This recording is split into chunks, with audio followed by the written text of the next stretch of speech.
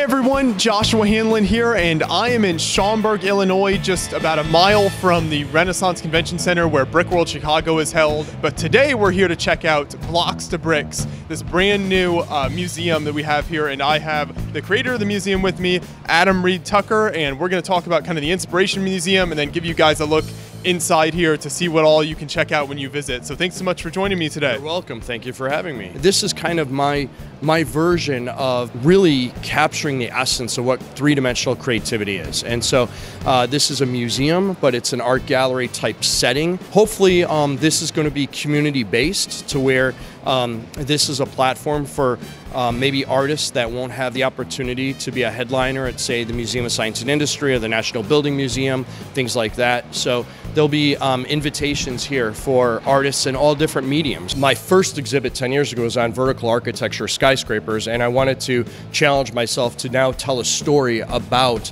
engineering. So I did about 12 pieces. There were cutaways in most cases, so you can actually learn about the Golden Gate Bridge, the Hoover Dam. In this case, this is Ping An, which is in Shanghai, China, and I believe it's a finance center. It's been a few years since I worked on this one, but this one is supposed to demonstrate the anatomy of construction, okay? And I thought it would be a nice centerpiece for opening, and this will be a nice area because we'll be able to take this down and feature other artists' work or sculptures as a draw in. And then we have an interactive wall back here, which is, since we do have a soft opening, there are realities, so some things are not timed right, but these are interactive walls. Obviously, this is not three-dimension, okay, but this is really supposed to evoke a curiosity and a mystery. So when you come in here and you see what's being called the UFO, and you see this wall, and it almost looks like we're on the bridge to a Star Trek Enterprise, right? But it's really supposed to be something that's a unique, we're a small museum here, so I wanted it to be unique. And over here you've got these tubes full of bricks and everything, so the Lego aspect hits you right away. Yeah, so here's the lobby area, and people that know me, I am secretly a huge fan. I have a few role models, but two of them are, one is fictional and one is non-fictional. So Walter Linus Disney, who was, I studied him immensely in college in terms of the person, not so much the movies and the parks, but him as a thinker. And then another whimsical role model of mine is Gene Wilder's role as Willy Wonka in the original 1971 Willy Wonka and the Chocolate Factory. And so I tried to embrace some of their characteristics, both Walt's and Willy's, if you will, in this museum, because you know, I wanted it to be a little whimsical and fun, and you know, that's what it's about. You know, it's about an escape. That's a great introduction to start taking a more in-depth look at the museum, and you've got this great overview right here, so you can kind of take us through what we're going to be seeing here. Yeah, so the idea here was nothing like this has really been done before, so it's kind of a hybrid, like I said, art gallery inspired museum experience.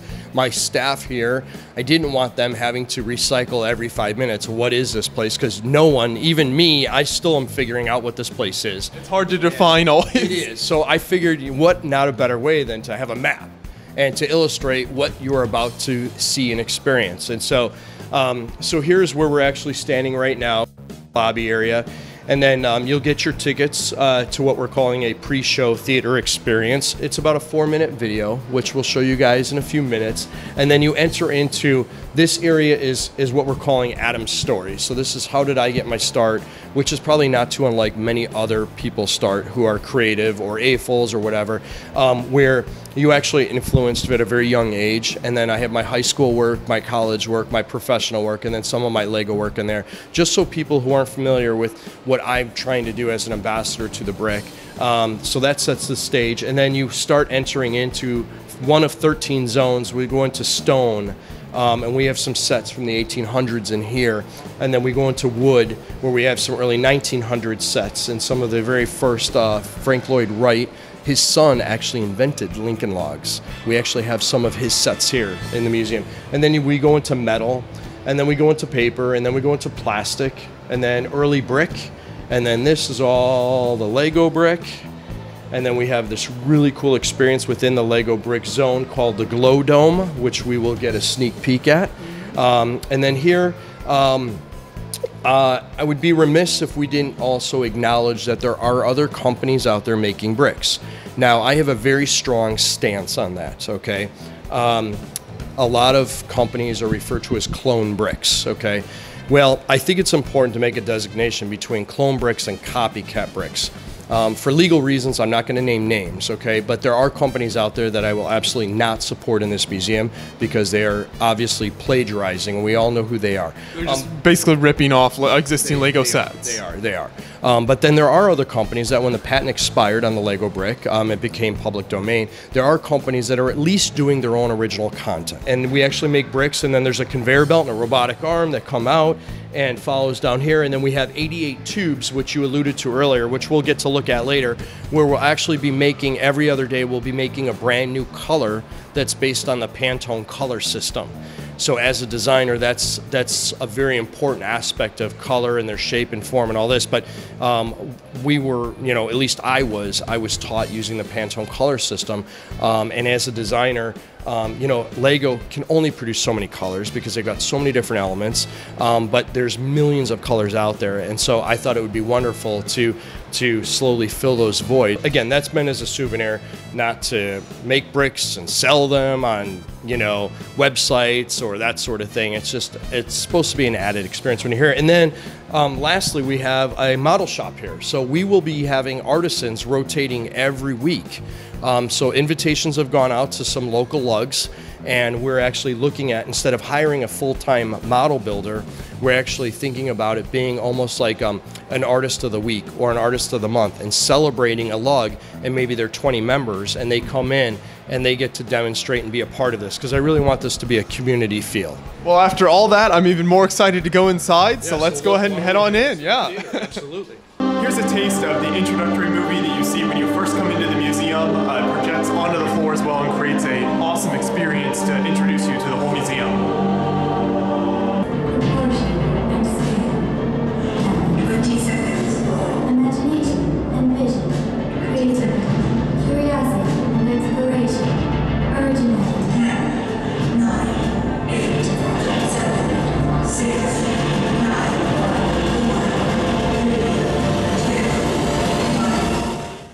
So I hope you enjoyed the theater.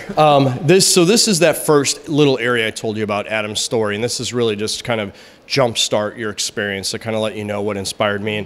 And I think it's important to start with your influences from your childhood. And a lot of people probably will relate to some of this, but this was actually it was called a take-apart toolbox, and it was from a company that's no longer around called the Child Guidance Toy Company. This was a toolbox that gave you the tools to take apart the toolbox, and I was just so enamored by it. I think I got it when I was the age of 4, and so that is actually my original set that my parents gave me. And then moving along here, you could see Playmobil was actually a huge influence on my creativity and my role playing before I could get to Lego bricks. And I don't believe they were readily available either, as they are now in the States back, you know, in the early 1970s. Obviously, later on in the 1970s, they became much more readily available because my favorite line, which we will get to, and I will share that when we get to the Lego area. But so Playmobil was huge, and then over here is some of my high school and college work. So I did everything by hand. So it was all model making using wood, paper, metal, and no computers back, you know, in the early 1990s. And so these are, obviously we're missing a lot of signage right now that'll be up to explain all of this sort of thing. And you can see we have shelves that obviously need stronger magnets because these have, you know, but these are the growing pains of opening up a museum. I mean, beginning stages here, and you kind of evolve over the coming months. And then and then the end here shows my last year of being a professional architect before I started getting exposed to the Lego brick. So that kind of rounds out. I'll have some more influences on that. And then here's the first Lego set I ever received from my aunt, who was a civil engineer. This was in 1981 or 82, I believe. And then there's some of the models that I had worked on with the Lego group. And so really that's just a taste, kind of a little brief history, which we'll do more. But here is a good example of what each of the building's sections will look like. So we'll have some signage here, very simplistic, nothing to make you fall asleep, just to give you a brief understanding about the history of stone. And then we have a little video here that shows some inspirational images. and basically kind of how we as human beings are inspired to use stone in everyday creativity.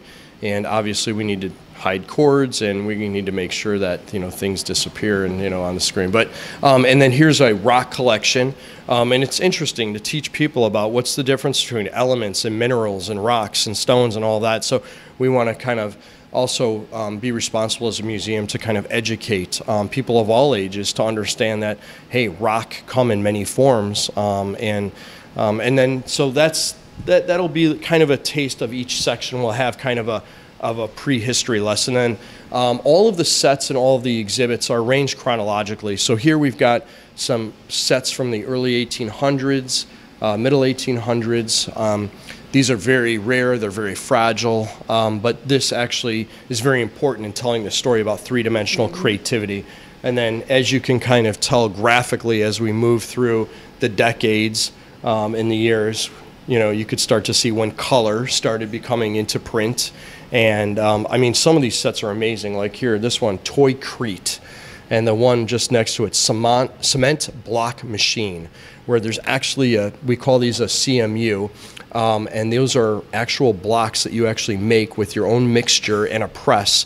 So it was bad enough that some companies didn't give you the bricks, but you had to make your own bricks. You were like making concrete blocks yourself. I mean, it's crazy, right? But look, you actually had to mold and mix your own cement before you could make bricks. And obviously, there's companies that started making the bricks for you. So then you could just, and there's kind of a little instructional, which is kind of very visually interesting on how you can recreate the pyramid, in that case. And then we get into the 50s and 1960s, and like anything else, life is cyclical, right? And so now these sets that look like they're old are actually remakes of sets from 200 years ago. So things kind of always seem to come back into fashion. And so all of these fascinating kind of kits we've looked at here, were these from companies based in the United States, or where were a lot of these companies based that? I am not prejudiced. So I've been collecting these sets. So for the last 10 years, I started collecting, and I've got about 32,000 sets in our archives. There's only about 10% of them up at any one time because we want to revolve and refresh all of the exhibits. And then also, I just don't have the room for all these. But eventually, we will have about twice as many sets. The white walls, we still have some shelving that need to go in and that sort of thing. But these are from all over the world, to be honest with you. Yeah, I mean, it's just about exposing, and more so, the idea behind this museum was to preserve these artifacts that aren't being recognized in major museums throughout the world. To no fault of their own, they've got dinosaur collections and jewel collections and things that are hundreds of years old, preserving mummies from Egypt. I mean, those are what we think of when we talk about museums. But I think 100 years from now, it's going to have been nice for someone to have preserved these, what I'm calling modern era artifacts of human culture, so future generations can enjoy kind of this journey about man's creativity. Yeah. So this next area here, minus the sign and a TV that is not functioning right now, but this is the woods. So just like stone, this will have every species that I can get my hands on of wood, and what are the different properties. So I think it would be interesting for people to know what's the difference between maple and chestnut, and what are they used for. What were Lincoln logs? Were Lincoln logs just made out of cedar or redwood? So, and then these are some very early wood sets that we have here on display. And it's really interesting stuff if you take a few minutes to stop and look and actually get into the instructions, and you actually see, what was important in terms of construction. Because this is, you got to remember, all of this is pre-AutoCAD, right? So this is how not even kids, but honestly professionals used to come up with designs, for building. So it is really fascinating to look at these, and kind of obviously the context a lot of us will have is kind of Lego sets that we grew up with and kind of modern Lego instructions and stuff. And so you look at wood and stone sets and stuff in that context and see some of the similarities and differences there. Right, absolutely. And here's some more. They're just fascinating to kind of study and try and find the history of them and catalog that, again, to preserve all of this. This is part of our culture, so I think it's really interesting. And then here's actually one of our artists, and who doesn't really play or build with Lego. He doesn't like the feel of metal, so he doesn't use erector sets. But his thing is Lincoln Logs. He loves Lincoln Logs. So we found this gentleman, and this is one of his creations. And obviously, if you take about 20 Lincoln Log sets, you can create this yourself. But here we actually have this is some of the very early Lincoln Log sets. These are the very first ones that came out in 1920, 1923. Wow. And this was all invented by John Lloyd Wright, who is the son of famous architect Frank Lloyd Wright. And we're very fortunate to have a few of his sets here in our collection. And then Lincoln Logs come in so many shapes and sizes. Behind you, we actually have some interactives here where you could push on these domes, and you can actually see all of the different types of companies that made.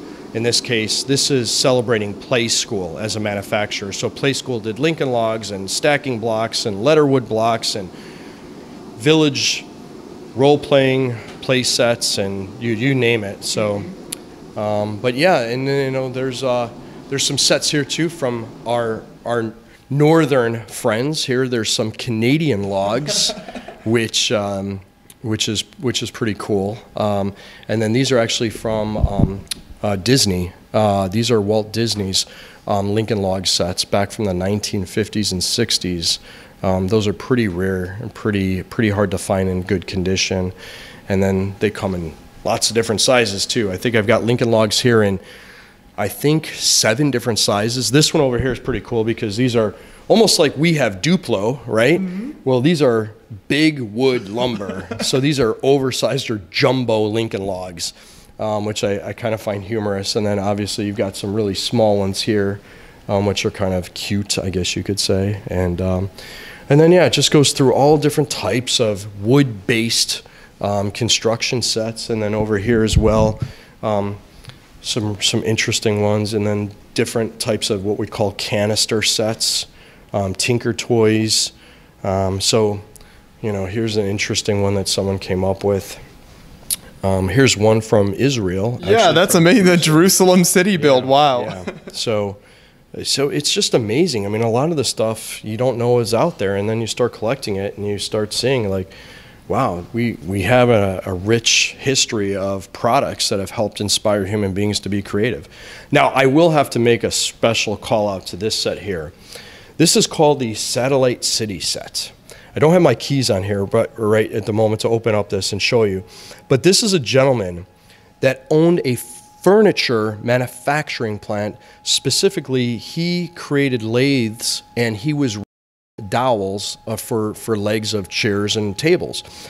Well, he had a tremendous amount of scrap. Now, back then, there wasn't recycling programs like today. So what did this guy do? If you open up this box, and we will have this box open on display, but what this guy did was he repurposed all of the overages and shortcuts and runs and put it in a box with some paint. And so if you paint all of them red, you can make a Martian landscape. I mean, how obscure, right? Yeah. I've never seen that before. There's a bunch of other experts in this area that I have shown that to, and they said that is the most obscure set. But it's amazing. You gotta love it, right? Yeah, what a great idea to just take the extra scrap stuff and create building stuff out of it. So here we enter into metal. So this is all about, essentially it's erector based, okay? So here we actually have the very first, I believe, wood boxed set for erector. That's probably the prized set in this collection. Then we've got some other early sets. So this is the American Model Builder set that uses metal. And then we do have some other interactives. I don't know if this one's working. I think it's probably jammed, of course, but if you rub your hand over these sensors, we do have some artifacts. So here an artist made some interactive marble machines, almost like what we have GBC, of course. So these are glass marbles that run through a course.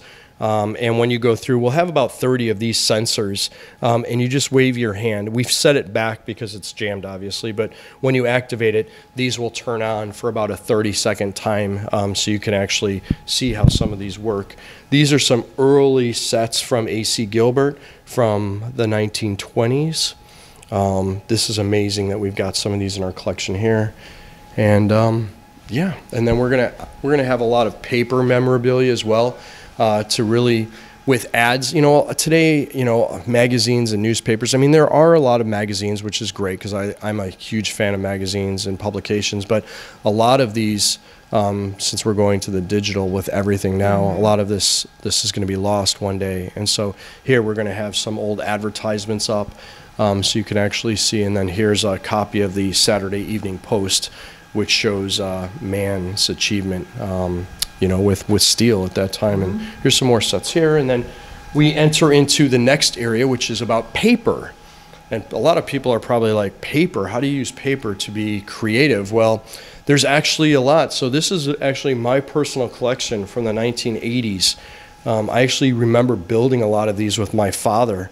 You do have to be skilled to make them. You have to cut everything out and glue them. And that takes a lot of patience, a lot of time, and a lot of skill. Actually, here's a set, a Harry Potter castle, that's a build your own that I was able to find. And so, again, this is about all different mediums. There's a company out there that does a lot of Ravensburger. They do a lot of these, they call them 3D puzzles, where they're kind of thin foam. And you're able to create or recreate, I guess, different landmarks throughout the world. And yeah, so that was paper. I know it's brief, but it's there. Then one of the larger sections is obviously plastic.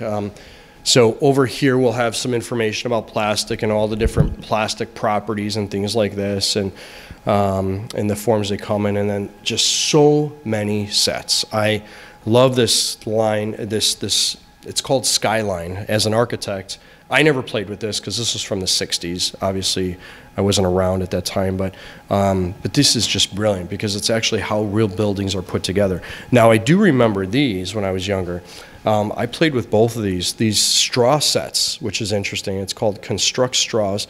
And you actually had connectors, and inside they just gave you a bunch of colored drinking straws, and you got to make all these creations. And then these other ones called Crystal Climbers, I do remember that. I actually have a set that's not on display called Play Plaques, and they were another company that made these translucent colored panels that fit, you know, intertwine. And then here's an interesting, I'm still trying to get the history on Fischer Technic. This is a European-based, and it's interesting because the original Expert Builder line from Lego came out around the same time that Fischer Technic started coming out.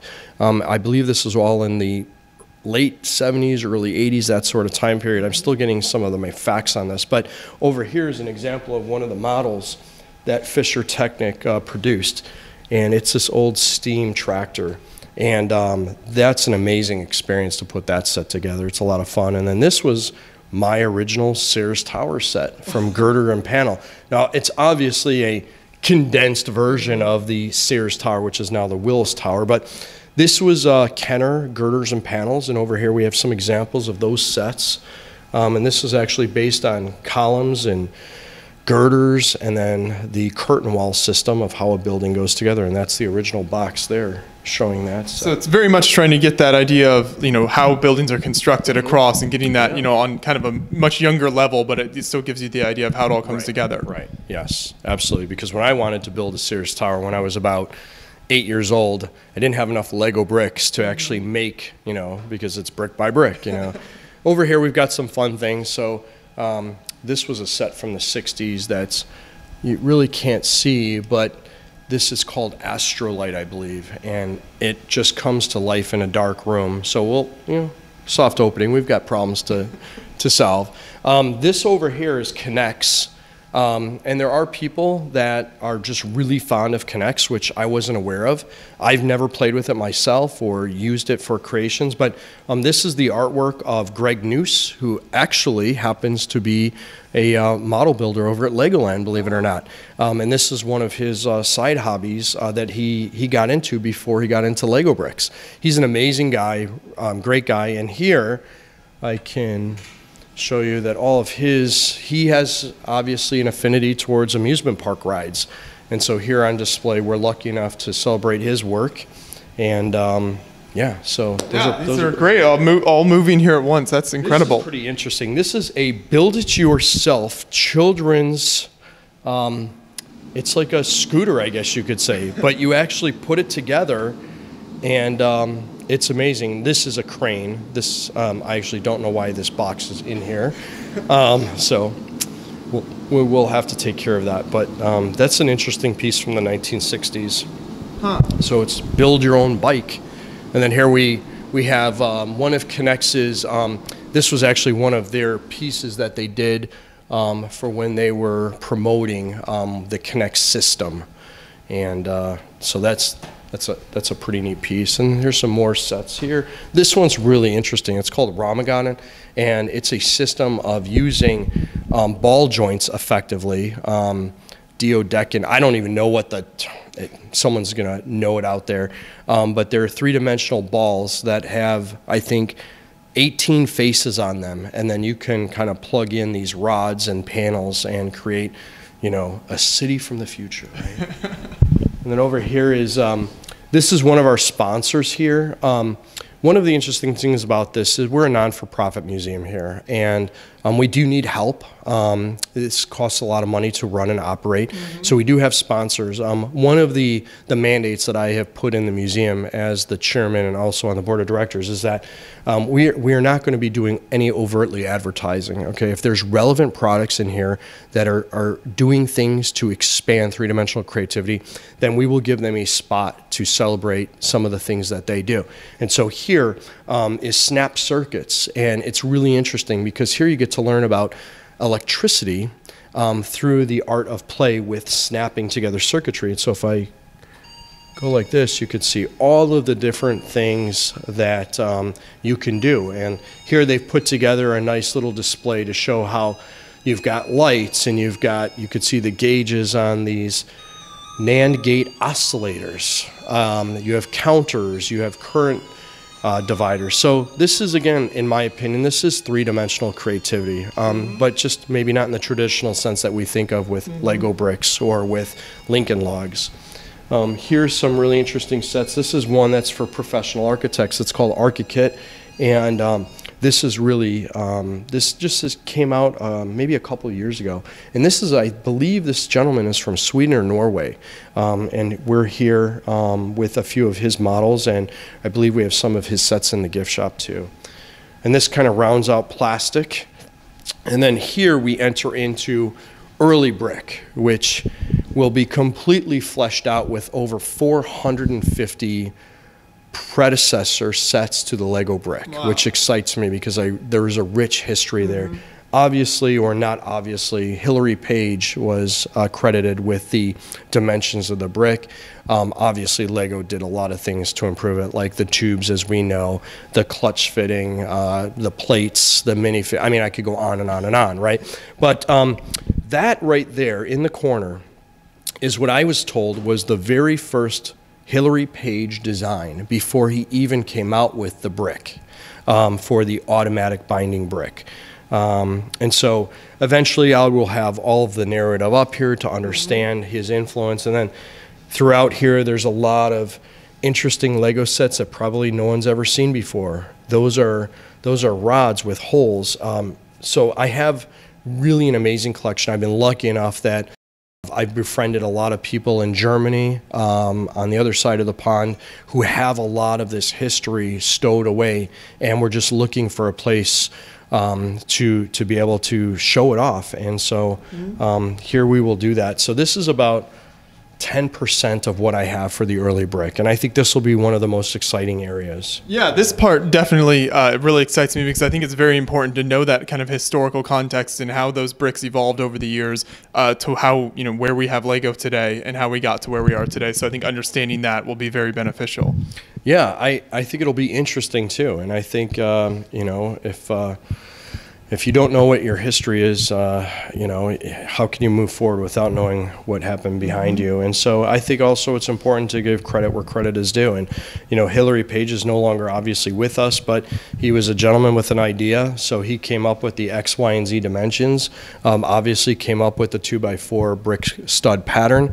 But, it didn't work really well. It really did not fit well.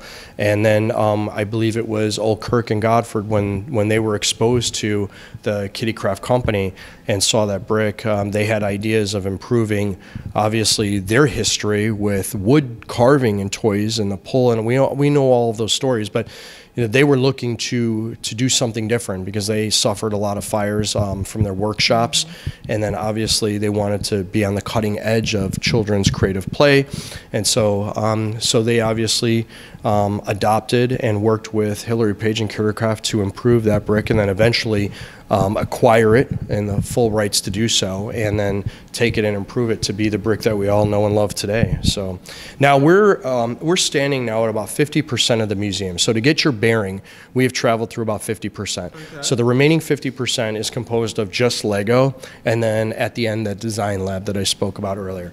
So here is really, I'm going to be honest with you, we staged all of this starting last Monday, which was about 4 days ago prior to Brickworld, because we wanted this to be ready for the Brickworld attendees to come, because a lot of them travel long distances to come to Chicago, probably won't be back for another year. And so a lot of this is just staged, so you get the essence and the idea of the storytelling, but I will be going back through this and pretty much redoing everything.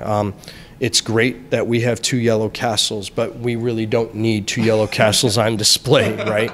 So it's things like that there's probably another set that could take that space up that we probably omitted.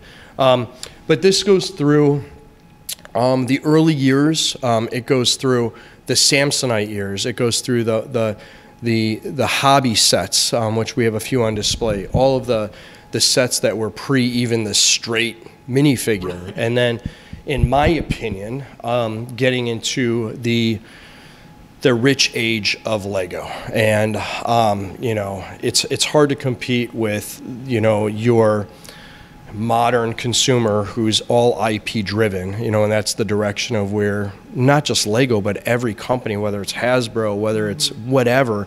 Everyone has to chase those IPs, and I get that. But for me, in terms of creativity, I think the 80s, and maybe I'm being a little nostalgic here too because I grew up with these sets, so keep that in mind. But I think that there's a richness here that really, to me, is something that I'm trying to spotlight here. And no, that's definitely true. I mean, I think some of these sets you look at, definitely classics and some incredible sets here. And I always have to give a shout out to Fort Legorado. That's my personal favorite Lego set that Lego has ever made. I grew up playing that countless hours with that in the Western sets. So some of these sets are definitely incredible. Yeah, I don't know. I think, not to get off topic here, but I think the reason why maybe I'm 46 years old.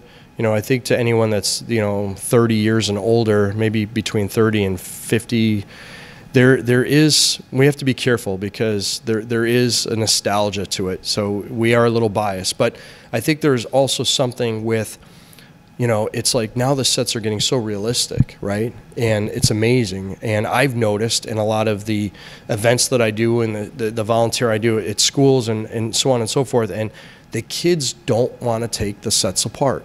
They're either afraid to lose a part and I don't blame them. The sets are amazing that these designers come up with, but back then I think the fact that they relied a little bit on your imagination to fill in the gaps, and that's because of a time when we grew up is different than kids now, where they're used to the instant gratification. They're seeing things on their iPhones and iPads, and everything needs to be realistic, and it's got to be, everything is on demand, this, that, and the other. And I don't know, maybe there was a time where maybe this will come back, and who knows. But my favorite, so yours is Legorado. So my favorite is Classic Space. I still think to this day that, and I am being biased, that's fine. But to me, this is the most, I'm going to say rich line in my experience. And what I mean by that is there's just something about the simplicity. I'm a big fan of mid-century modern design. And here, one of the interesting things is it's just blues and the translucent yellow and then the old gray. And it's like nothing I had ever seen before, And obviously this is 1978, 1979, and we'd already been to the moon. We know what rockets look like, but this was, this was just, I don't know. I just can't explain it. But the Classic Space is just, to me, it will always hold a dear place in my heart. And then some of the other space lines that followed in the 80s and early 90s are just amazing.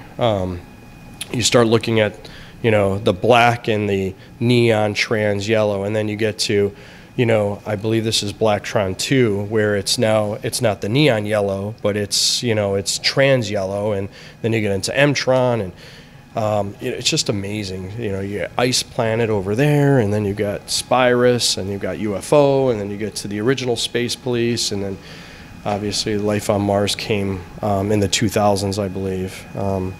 But yeah, I think it's neat to see all of this stuff. No, definitely, yeah.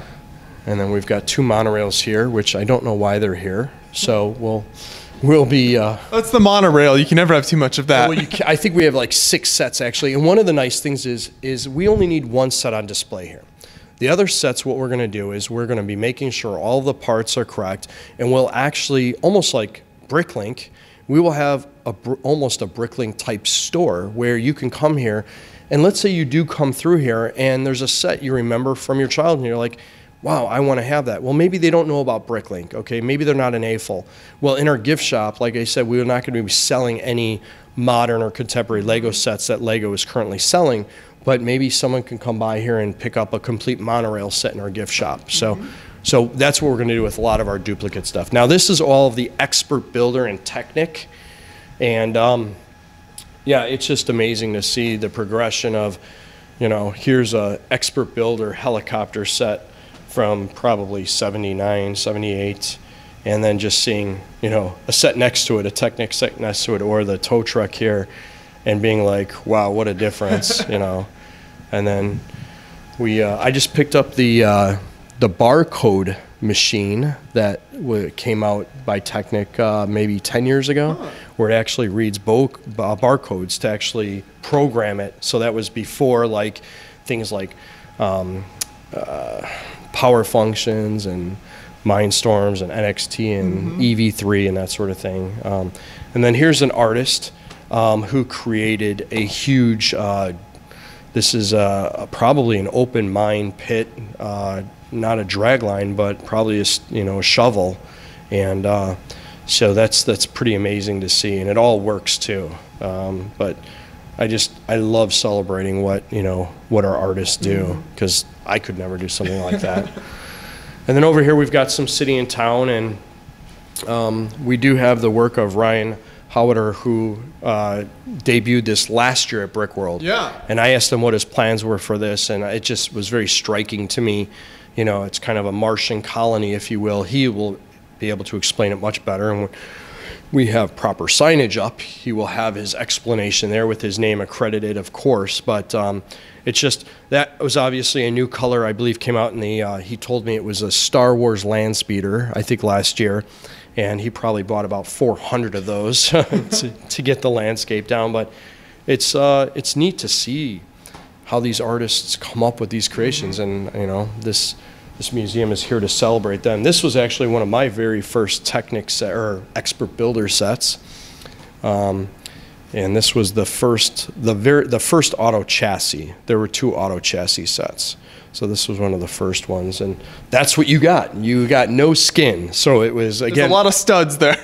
Well, and this is where you had to kind of take your imagination. And was this a sports car? Was it a sedan? Obviously, with the back seat there, it was, I don't know what it was, but it's cool nonetheless. And then obviously over here, we've got our transportation section. So we've got some airplanes and cars, and yeah, we've got that kind of section. And then over here we've got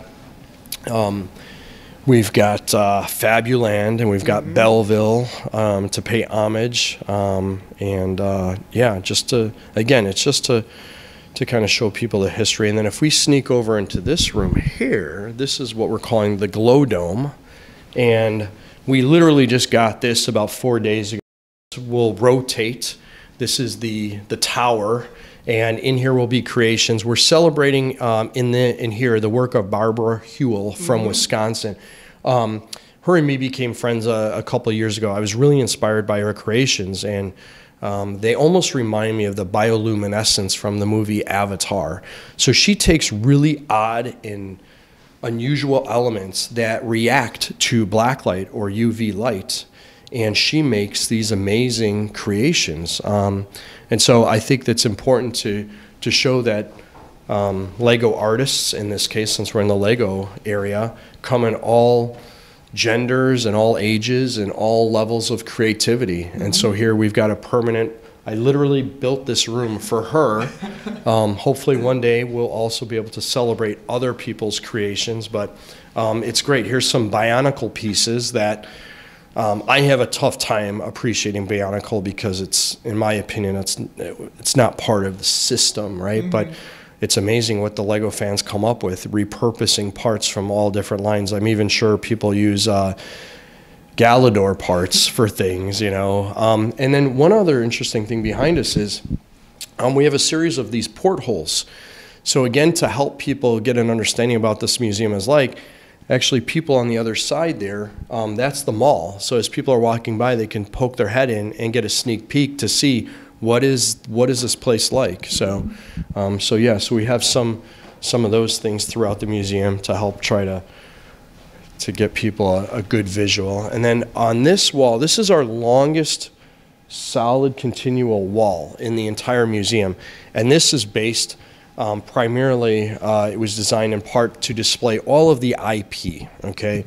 So this is obviously Star Wars, it's got Harry Potter, and then it's got some of the other lines that didn't have as many sets, like The Hobbit, Lord of the Rings, Pirates of the Caribbean, and then you get into the Marvel lines, or Batman, superheroes, things of that nature, Simpsons, Speed Racer, you know, Toy Story, SpongeBob, you know, so, and then behind me is a wall that when it's done, the intent of this is to house every single known element that the Lego group has made. Not in every color combination, because that would take up the size of the museum. But here's just, again, we just threw this together just so the attendees during Brick World could kind of see what the space is going to be used for. But I believe there's about 14,000 maybe different elements that have been produced from, I think, 1949 through the present. And hopefully we'll be able to have one of every single type here on display. At least that's what we're aiming to achieve. Yeah, okay? That's great to just kind of at a glance see the crazy variety of elements that Lego has released. Now this last section is kind of the miscellaneous section. We're calling it the minifigure madness area, okay? The reason for that is this is our largest porthole out from the mall.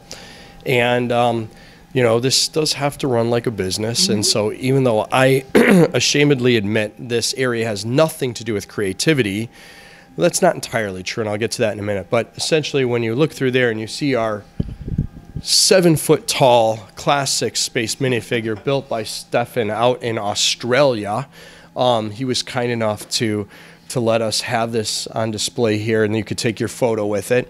And then the wall over here that's completely empty will be showcasing there a collection of 7,000 minifigures, every single minifigure that's ever been made to a degree. So we don't have all of the employee minifigures. I mean, there's some obscure things like that, but I think we've got probably 98% of every minifigure ever made. And it'll be cool because it'll almost be like a physical checklist. You could come here and you can actually see which minifigures you have or you don't, or you, oh my gosh, I forgot about that one. And then the rest of this will be exclusives. Interesting items like Lego Education. A colleague of mine did this set here. He's a Lego certified professional. We've got some early Design by Me sets, which a lot of people probably forgot about, which was before Factory. And then we've got some 3D printed classic spacemen there. So this is going to be kind of the odds and, you know, kind of, you know, a lot of Lego ideas will be down here. And then we'll have the modules here, the city all the modular buildings. Yep. And yeah, so that rounds out Lego. And then this last case here will house all of the Lego creatures that won't fit with the minifigures. So these will be all the dragons and the Jabbas and, you know, anything that's just a creature, you know. And then here is the section that I was talking about earlier.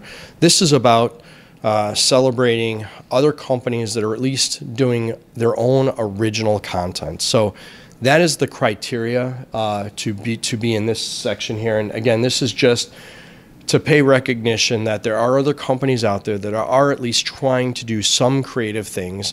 There's some really interesting sets here, like this old, I think it's probably from World War I or World War II, probably World War II, a trike, here's a car, here's a plane. So there are some companies out there that I think are doing the right things. This set should not be in here, because that is a complete knockoff of a Lego set.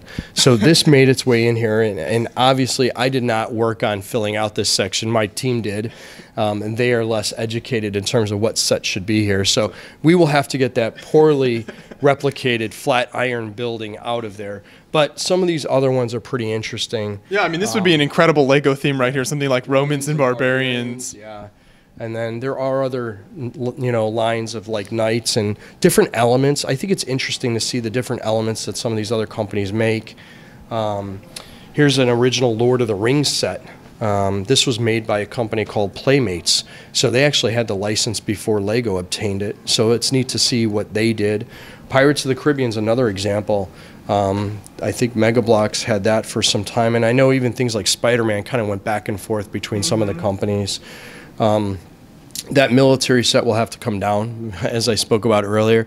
We're going to leave that to Dan Siskin to celebrate. He is the mastermind behind all of that education. But things that are historic, like this Viking ship here, that's really well done. I think that's really interesting. Things like this, where it's a musical instrument here, you could see. I mean, I think it's well done. I think it's interesting. It's neat. Here we've got some original lock blocks. I think that's from the 80s of the original Smurfs.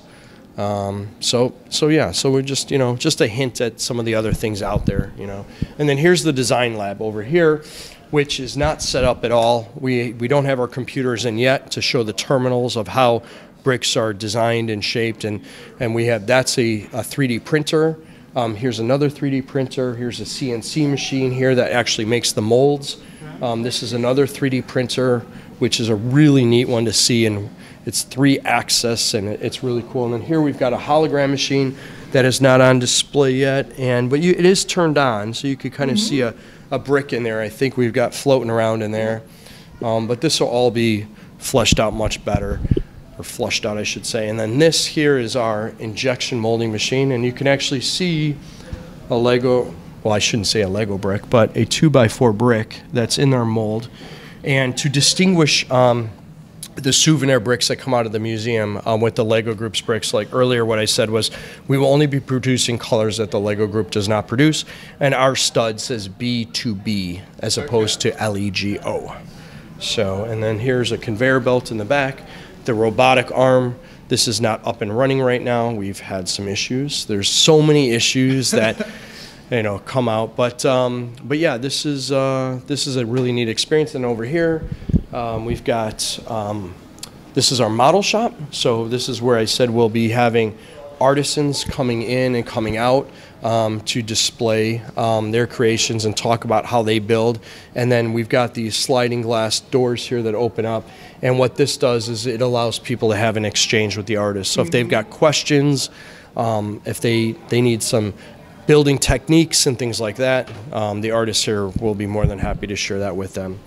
And yeah, that rounds out the exhibit in the museum space. And then here we enter into the gift shop, where for the most part I've hand selected all of the items that are available to us that I believe in one way or another evoke three-dimensional creativity in the different mediums, and again, for all ages.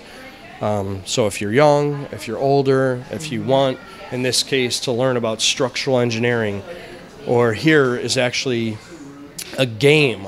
So not all learning and creativity has to be models you build. That's an actual game that you play. So it's just about finding unique and creative items. Here's some interesting design sets. These are just kind of desktop, sculptures that you put together and you make, and I think that these evoke you know, some interesting aspects of the Flossia design theory. And then back there's some Leonardo da Vinci sets that you get to build and be creative, so we can also celebrate the artists that came before us, that sort of thing. And yeah, so that's the gift shop. And over here, the conveyor belt runs around the outside, and when that's on, you see the little bricks marching along, almost like in a candy factory, and seeing, you know, the little candies come off the line. And here is what we're calling our make and take area, and these are 88 tubes. And on this side here is an example of the colors that we've started producing. So if I can grab a brick here, this is actually the color, I forget all the colors are numbered in the Pantone color system. They're not named, but this would be kind of a clay color or a putty. So here's a white to kind of see the difference there. So this is not a gray, it's like a very light beige or a putty color. And so, yeah, so these are here for souvenirs, and then that pretty much rounds out. This here is interesting because what we'll do here is we don't have any areas actually to play with bricks. So we'll leave that up to Legoland since they're experts at that. This is really meant to sit down and you've got about a half hour to take parts that are in the center. Maybe this month it's Lego bricks. Maybe next month it's Lincoln Logs. Maybe the following month it's Erector set parts. And then even breaking it down further. Maybe 1 week out of the Lego month is just white pieces. Maybe it's Technic pieces. Well, you make whatever you make. This is called a make and take. So whatever you make, you're going to take up to the counter, we weigh it, and you pay for it, and you get to take it home with you. So it's kind of just something else that's a complimentary experience that, you know, you can't find anywhere else. You know, there's a lot of places where you can, you know, make things and play with things, but then you have to leave them behind. Here, it's one of those things where you actually take the creation home with you. So, yeah. Yeah, so that's wonderful to have a more interactive area there as well. And I love the idea of the special brick that people can kind of take home as like a memory of their experience here at the museum, which there's so much to see. That's definitely impressive. So yeah, it's a very impressive area that you've set up here. I think people will definitely enjoy seeing this and exploring the history of Lego and seeing the different types of construction toys that have come along over the years. So for people who want to find out more about the museum and are interested in visiting, where would you send them? Where do you recommend they visit? I believe my team just launched our website, which is blocks2bricks.com, and we also do have a Facebook page.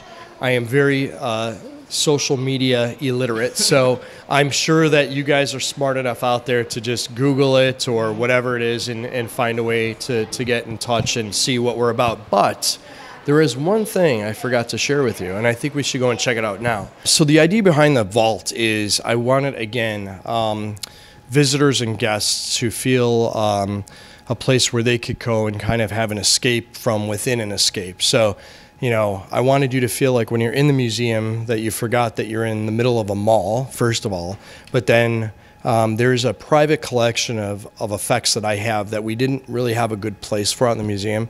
The door opens, and right now it's being used for, if you can give me 1 second here. Yeah, so if you come in here, you could see that we're using this for storage right now, and there's a door to get into my office down that way, and there's also another door to get into my office this way. So the guest will have to make a decision when they come in here which way they would like to get into my office.